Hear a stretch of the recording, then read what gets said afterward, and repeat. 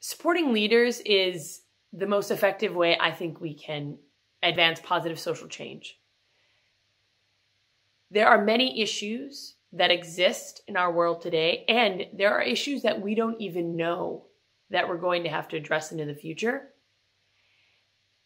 And how we are going to advance is by empowering individuals to take that responsibility, to take that initiative, giving them the knowledge that they can forward this change. And it's really on this human community connected level, and that we're realizing we cannot rely on institutions to be able to solve issues, because at the heart of those institutions are always human.